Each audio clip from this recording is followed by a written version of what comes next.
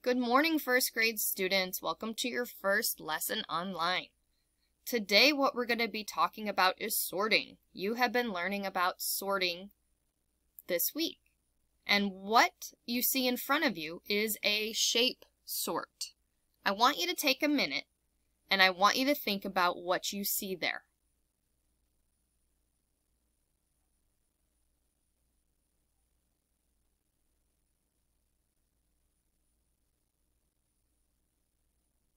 Okay, so I see two circles that actually overlap to make a little inner circle or oval shape.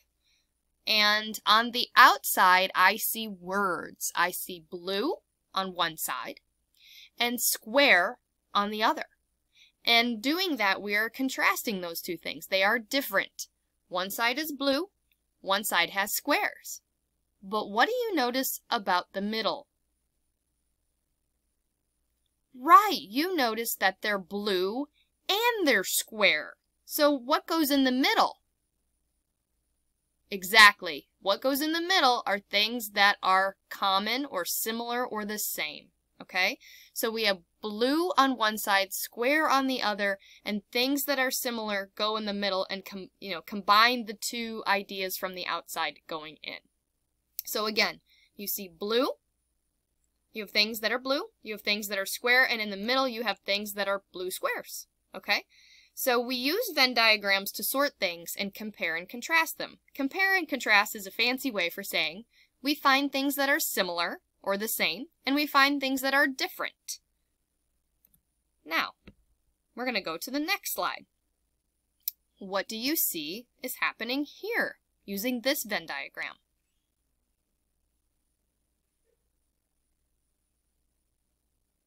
Right, we have red shapes and we have triangles.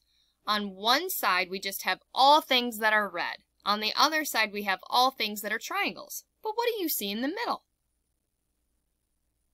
Right, in the middle you see red triangles because they're both red and they are triangles. Good job.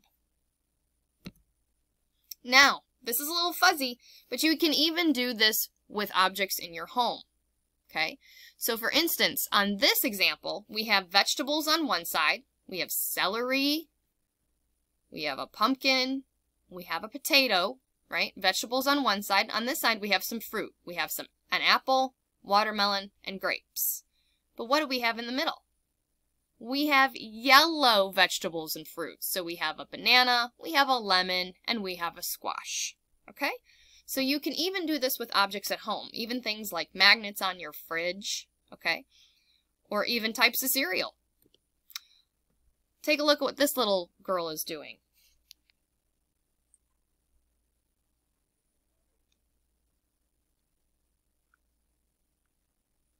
In this picture, she has rectangles, right? She has different shapes, and she has the purple rectangles in the middle, right? And then on the other side, she just has some purple shapes. So what she's done is compared her little block set. So on one side, she just has all the rectangles. On the other side, she has the purple. And in the middle, she found all the purple rectangles. So now it's your turn. You can either draw two circles that overlap on paper, and maybe an adult can help you. You could always use sidewalk chalk outside if it's nice too to do this on the concrete. Or you can use hula hoops like the little girl did in the picture. Then what you do is you find objects around your house, like Lego blocks, food, magnets, coins, maybe even dinosaur and animal figurines or other toys.